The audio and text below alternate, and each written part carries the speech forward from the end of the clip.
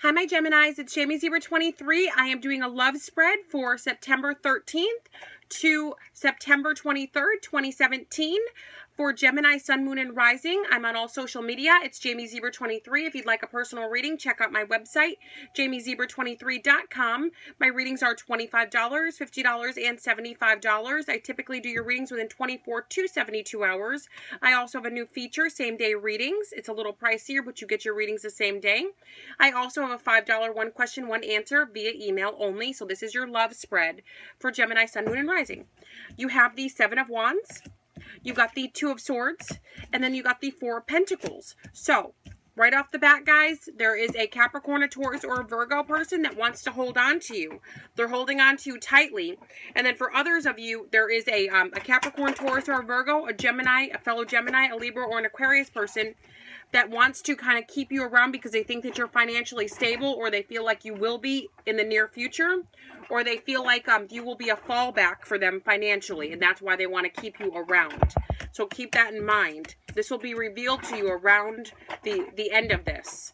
So keep that in mind. And then with the Two of Swords here, there is a Gemini, a Libra, or an Aquarius person that's making a decision. They don't know if they want another air sign, a Capricorn, or a water sign.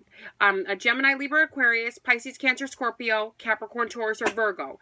They're not sure who they want.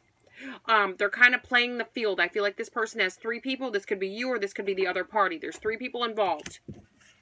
And then for those of you that are dealing with fire, Sagittarius, Leo, or Aries, Capricorn, Taurus, or Virgo, you may be able to get over an issue in the next 10 days. This issue with this person, because this is overwhelming odds surmounted. It's like everything is stacked against you. The odds are stacked against your relationship. The odds are stacked against you getting into a relationship, being able to find love. This could be through witchcraft. This could be just through energetic blocks that you put on yourself or from past lives. Or this could just be, you know, your life is kind of fucked up and it's hard to find love. Or their life is kind of fucked up. They could have drug habits, or there could be all sorts of issues here.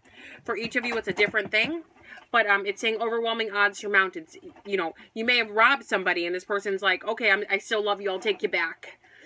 Or they could have robbed you, or somebody's treated you like shit and you're willing to take them back, or you've treated somebody really, really badly and the impossible is happening. They're saying, I don't care, I still love you, when they should be running. Yeah. And then also with these two cards together, it's like somebody gives you a chance and then you screw them over again. Or you give somebody a chance and then they screw you over again. So keep that in mind. And also, like I said, a lot of you are going to find out that this whole situation is motivated by money. By either money or by assistance. Somebody's getting some help. Either they need a roof over their head. You know, they either need you to fund them, feed them, or blank them. That's what this is about. All right, guys. Ta-ta for now.